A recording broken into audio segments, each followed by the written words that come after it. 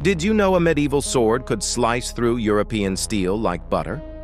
In 1191, during the Third Crusade, Richard the Lionheart met with the legendary Saladin near Jerusalem.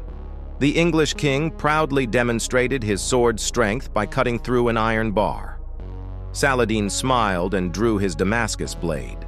He tossed a silk scarf into the air and effortlessly sliced it in half as it fell. Then he touched his sword to Richard's blade and cut clean through it. The secret lay in Damascus steel, forged from Indian Wootz metal heated to exact temperatures.